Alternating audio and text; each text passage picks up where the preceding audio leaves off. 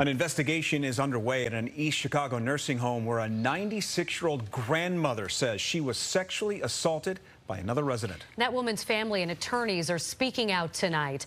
It allegedly happened at Harbor Health and Rehab. The suspect is a 90-year-old man who is a registered sex offender. Attorneys say nursing home staff saw the assault happening. They stopped it, but the family is demanding more.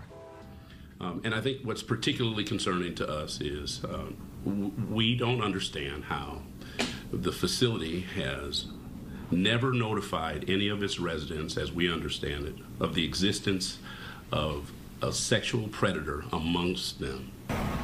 We've reached out to the nursing home for a response. As